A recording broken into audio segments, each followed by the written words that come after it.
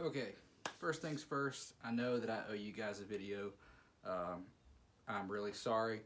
Thankfully, my life is extremely busy and I'm very blessed to have a lot going on.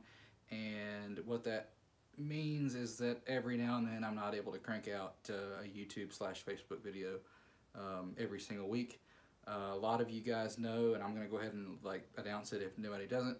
My wife's about 7 and some change months pregnant, so our lives are pretty wild right now, and everything's going great, but we got a lot of baby showers going, and we got a lot of nursery painting going on, and this is our first one, so it's a whirlwind, and I'm not going to even pretend like it's not going to be even crazier here in about another month and a half, 2 months, for the next 18 years or more. So just bear with me, and I'm going to crank out some what I think is really good content for you guys to know about your EFI, about your turbo systems, about your superchargers, your nitrous. Definitely need to do a nitrous video. All that said, let's get this one going. So, I see a lot of guys struggle with their EFI on their first installs. I see them struggle with these problems that they never quite ever sort out. It's just something that they deal with. Talking to that point, if you're dealing with a problem, that's something that you should have to do with a carburetor. You should not have to deal with a stumble. You should not have to deal with cold starts being bad. You shouldn't have to deal with anything with your EFI. You should be able to walk outside in French setups. I can make some exceptions, but you should be able to walk outside in 20-degree weather outside and be able to turn the key on your car and it fire right up and take off and run just fine. And I know that somebody's going to hold me to that now, and challenge accepted. It can be done. We can make it happen. That said, here are some things that you need to know about EFI in general, and what you need to know about all of your systems, Holley stuff included.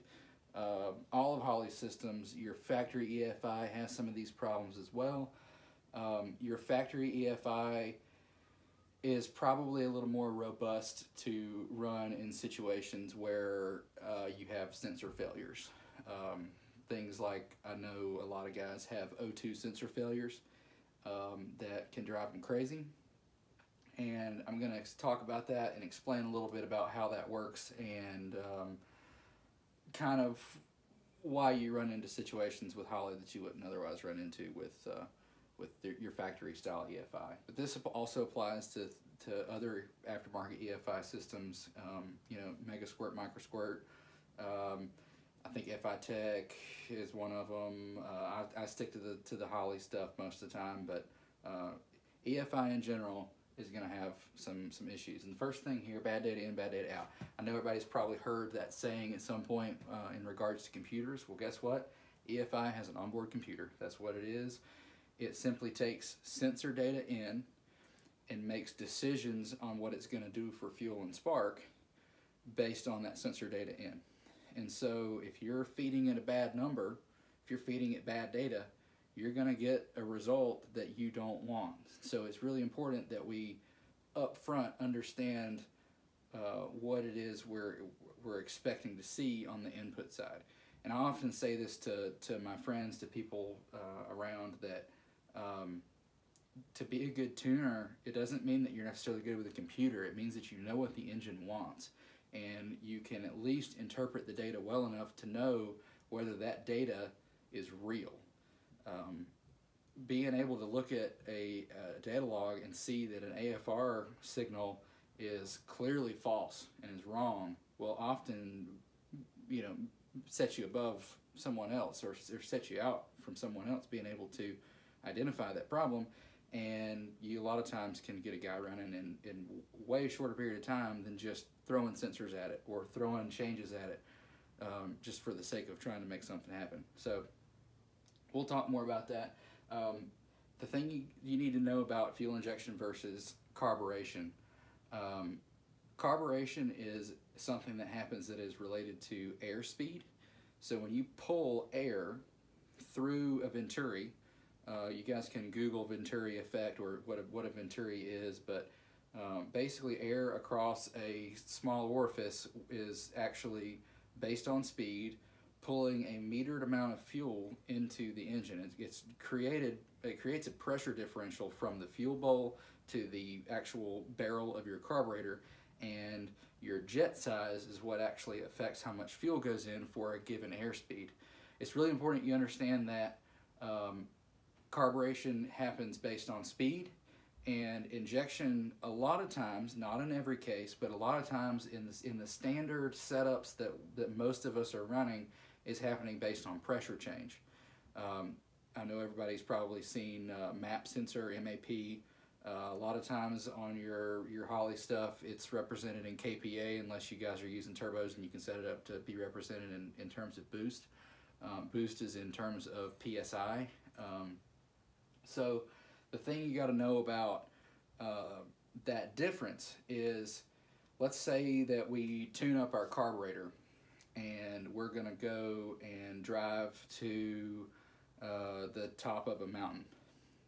As you increase your elevation, your air density becomes lower. And the reason that is important is because for the same given airspeed, you're getting the same volume of air in, but the density is now lowered, which means that you're actually getting less air into the engine. When that happens, your engine sees, your carburetor sees the same speed and therefore dumps the same amount of fuel, but since you have less air, you're now rich. The higher you go in elevation without making carburetor changes is going to actually cause your carburetor to make your engine more rich. Typically, that's not a problem until you get to the point where the thing just flat out won't even run because it's so rich, and that's pretty far. You're not if you're seeing that much elevation change, call me, because like I really want to know where you're driving this thing. However, that said, your fuel mileage gets really bad if you're up in elevation, and nobody wants horrible fuel mileage. Not to mention you can foul plugs, and there's problems that come with changing elevation.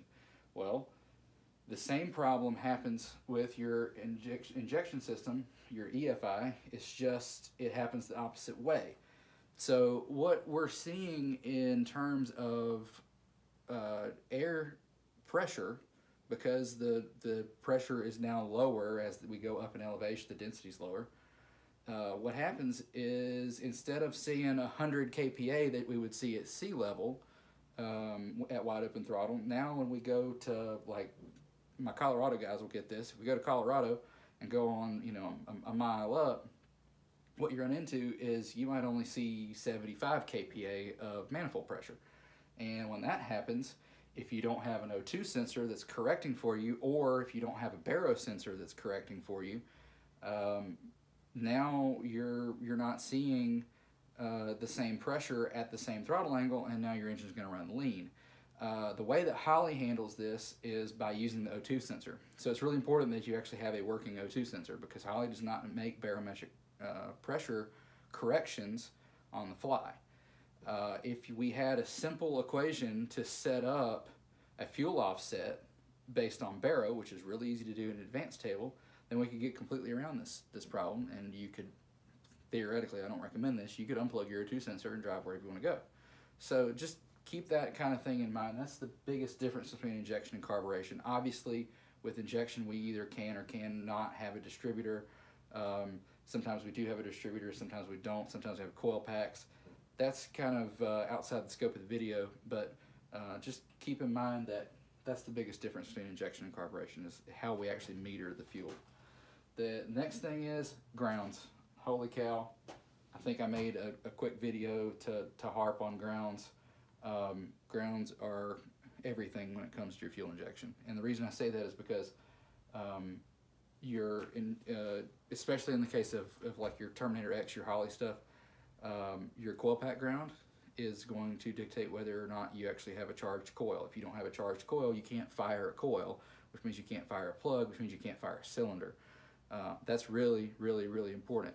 Your coil pack grounds are also your injector grounds. So if we've got a bad injector ground, that's like the scariest possible scenario, because we've got an injector that doesn't want to open, and when it does open, it only opens a little bit, and then it only puts in a small amount of fuel, and now your closed loop correction is going to drive through the roof, and that's assuming that the ground is correct on your AFR sensor, your O2 sensor.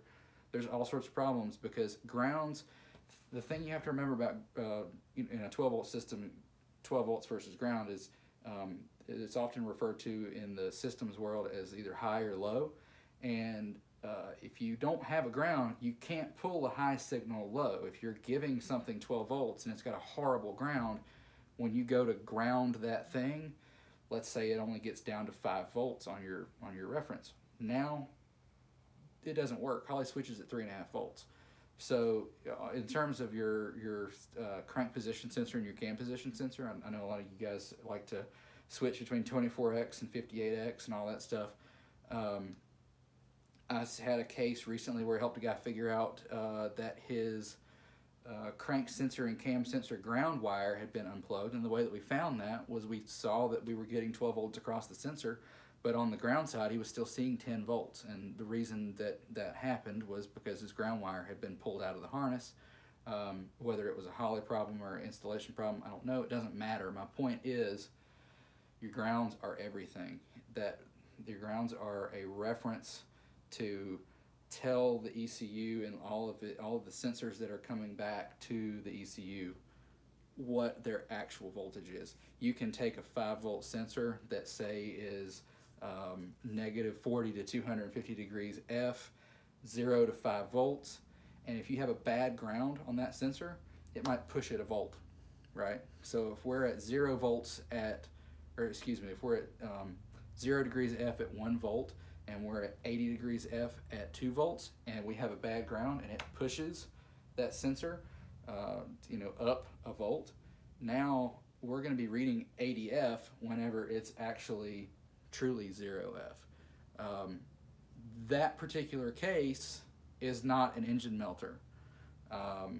What is an engine melter potentially is whenever we've got an O2 sensor that's not well grounded and it's going to pull out a bunch of fuel because it sees the wrong data. What is potentially an engine melter is, let's say you're making a boatload of boost. Let's say you're making 35 pounds of boost and you're running some form of high octane gasoline that at really elevated manifold air temperatures, really elevated temperatures, you need to pull some timing out because you're going to knock.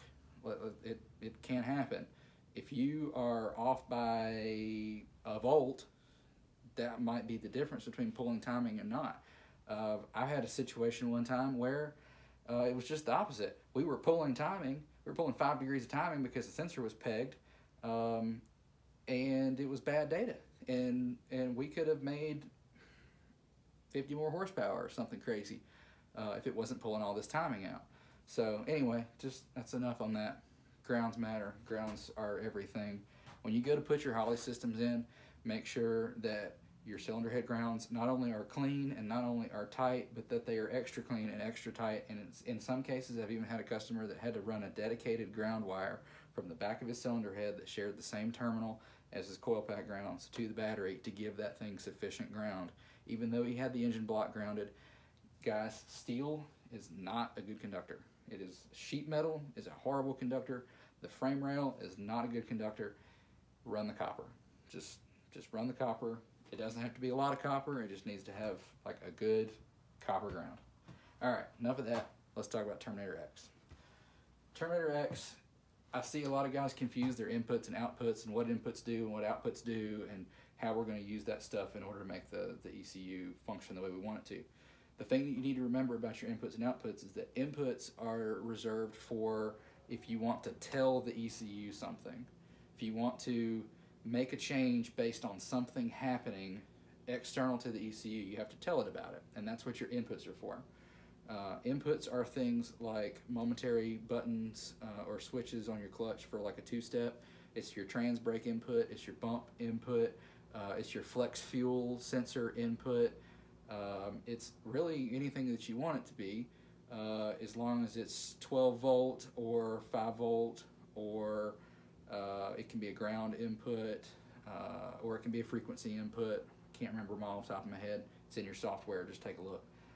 The point of this is if you need to tell the ECU something, if you want it to know what the temperature of your transmission is, if you want it to know how much fuel you've got in the tank. I don't know why you do that with a Holley ECU and not the dash, but if you want to do that, you can absolutely do that. That's no problem. Outputs, on the other hand, are if you want the ECU to do something for you. And sometimes our outputs are based on our inputs. And again, a good example of that is a clutch switch or push button for a rev limiter or a trans brake or a bump. When you hit the trans brake input, it's going to function an output that will then control your trans brake using a relay. If you hit the bump button, that's going to give an input to the ECU that then is going to control that trans brake output to pulse your trans brake so that you can walk the car into the beams. If you trip a clutch switch to set a rev limiter, then the ECU is now going to not use an output. It doesn't have to use an output to run a rev limiter. It's just going to use the internal ECU functions to cut spark or throttle body or fuel, depending on how you have it set, to run a rev limiter for you. Another place that we're going to use outputs in a lot of cases that don't require an input is your MAC valve for your turbo stuff. So we can set up an advanced table or an output table or run the Holley, the canned boost control to run a MAC valve that is going to use an output. And in the case of Terminator X, and this is one note that we need to make, outputs on Terminator X are always ground. Whether they're pulse width modulated or if they're always on, they're always going to be ground. Your HPs and your Dominators can do a 12-volt output. Terminator X cannot. That changes your wiring a little bit, but it really isn't the end of the world. You don't always... I haven't run into a case yet where I couldn't change some things around to make that work. It's also important to note that your inputs on Terminator X can be more than just grounds. I think I covered that earlier. But a MAC valve is going to be pulse width modulated, ground, keyed 12 volt to one side, output to the other, and we can control it with the Holley. And we can make decisions based on sensors that are already in place, from the Holley. For instance, how much boost we're making, coolant temp, RPM's a good one, throttle position sensor. A lot of if you guys have my boost control stuff, you'll see when we run a single 3-port, a lot of times what I like to do is an open loop, just an output table for your MAC valve, and I always put in a percent drop, taper it down to 0 at about 60 or 70% throttle so that you've got some TPS modulation. It's very possible that if you just made it across the board over 70% TPS, 50% on the MAC valve, that say you want to pedal it a little bit but not all of it, if you just start to kind of roll out of the throttle to not kill yourself in a burnout, it's very possible for a boost engine to make the exact same amount of power and the exact same amount of boost at 80% throttle as it is 100% throttle. That's no problem at all. Boost will push air right past that throttle body that's slightly closed. So I always kind of make that modulation where it kind of acts like an NA motor. Not totally. You got to have some reason about it, but that's what that's for if you guys are looking at my tables. This one I get all the time. Do I need 202 sensors? What Terminator X is for is I hope I don't step on any toes.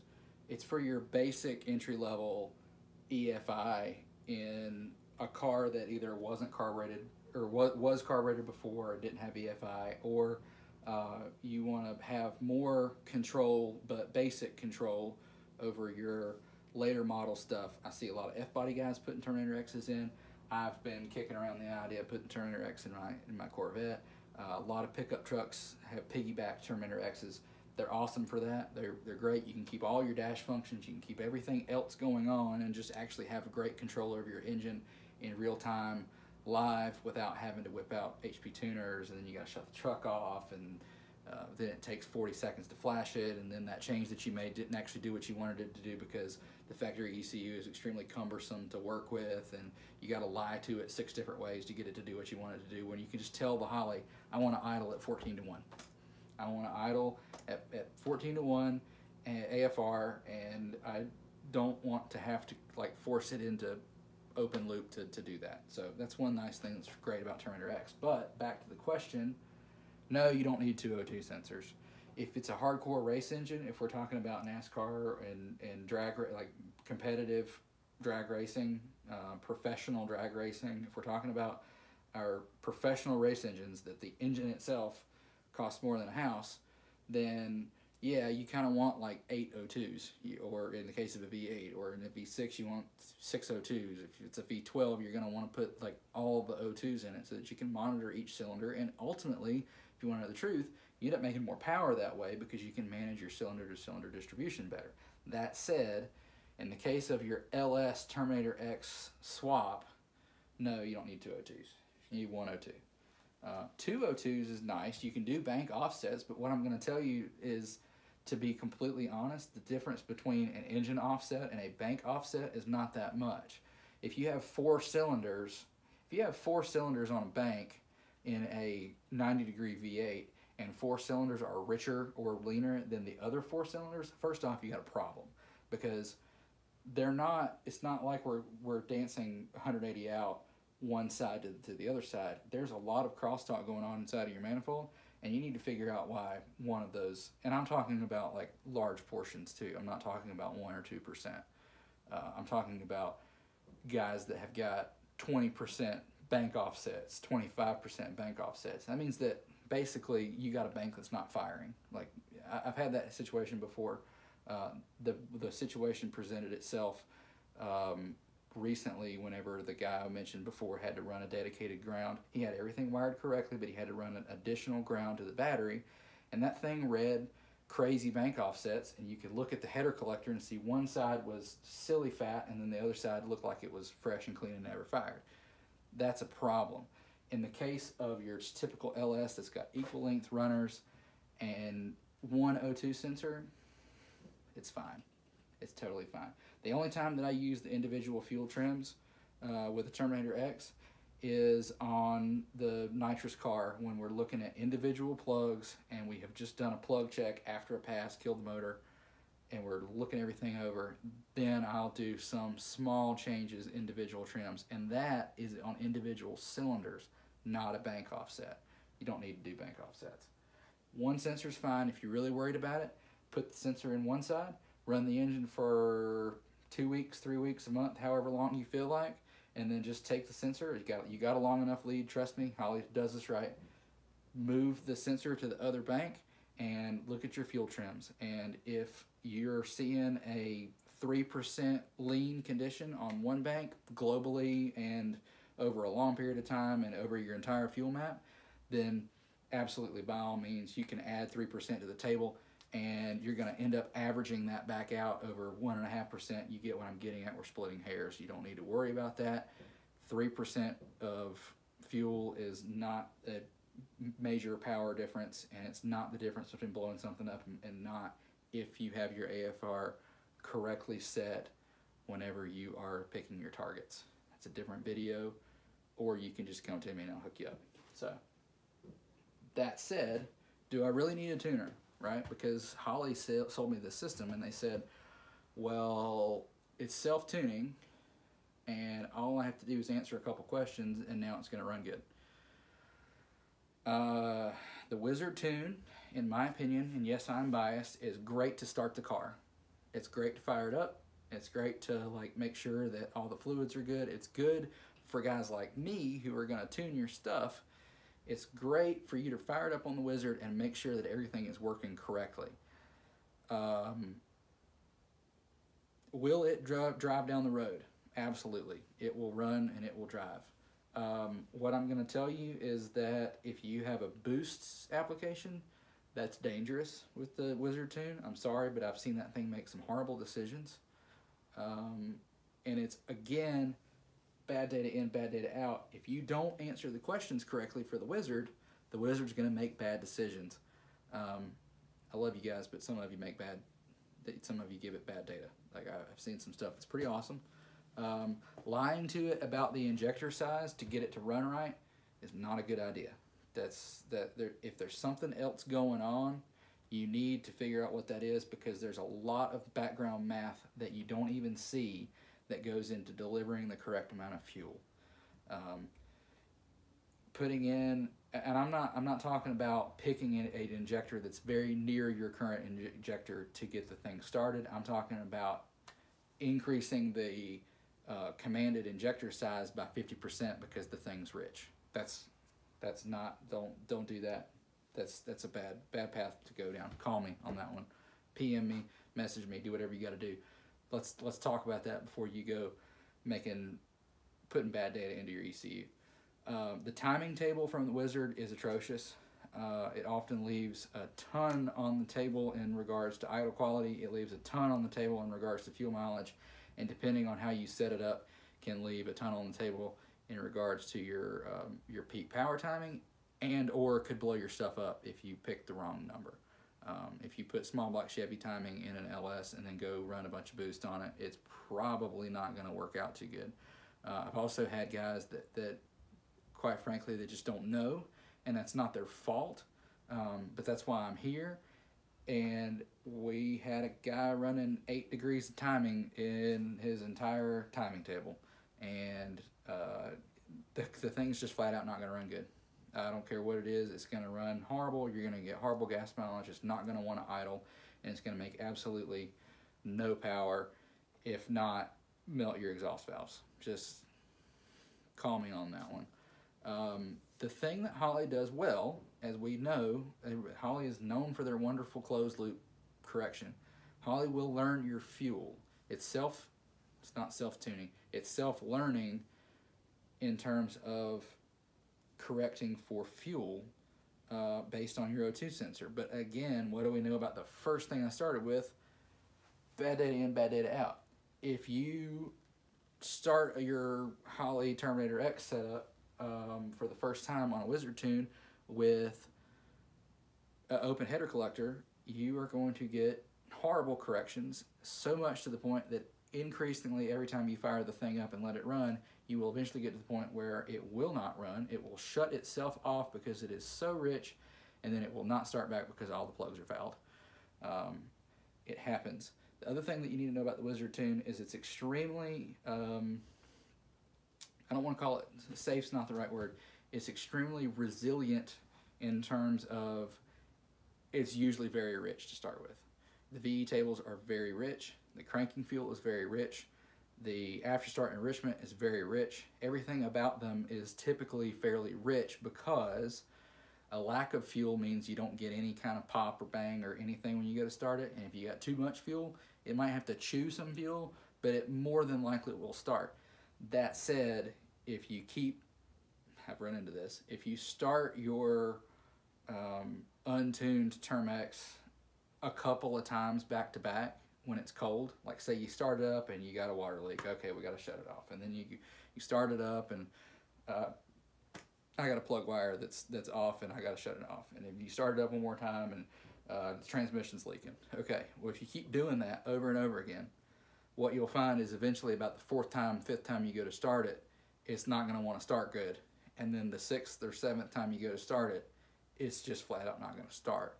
And the reason is because it's so unbelievably rich before the O2 sensor has a chance to take over, and you'll end up flooding the thing and foul the plugs. So just keep that stuff in mind on your Wizard tunes. I would much prefer as a tuner to help you out from the get-go.